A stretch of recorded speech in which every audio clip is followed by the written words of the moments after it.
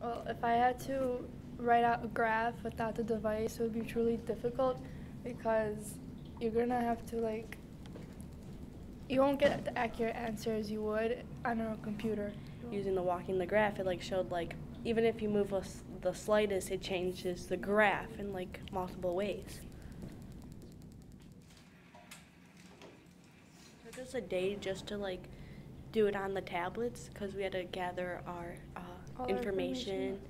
But I feel like if we had to do it by hand, it would take a couple days, 2 to 3 days to gather all the information and put it and analyze it and find out our answers. Yeah. But with just doing it on paper and without the device, you'd have to figure out every single thing by yourself.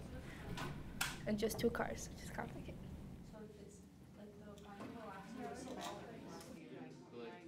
I feel like when we have a lesson and she's like, go get this out of the contact library or go get this from your notes, we don't have to go through our folders and pick out everything we need. We just go to the files we need in the computer and just look at them and switch back instead of moving with our hands and looking at papers.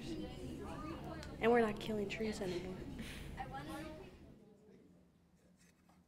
If you're absent or late, you can look on Canvas and see your homework and start making it up at home instead of falling behind. And also, no one can use the excuse that they lost their paper or their dog ate their homework. I just take out my surfers, do the last touches, and just submit it, the assignment. It's already done. The teacher already has it. I feel like I'm learning more because we're covering more things in less time.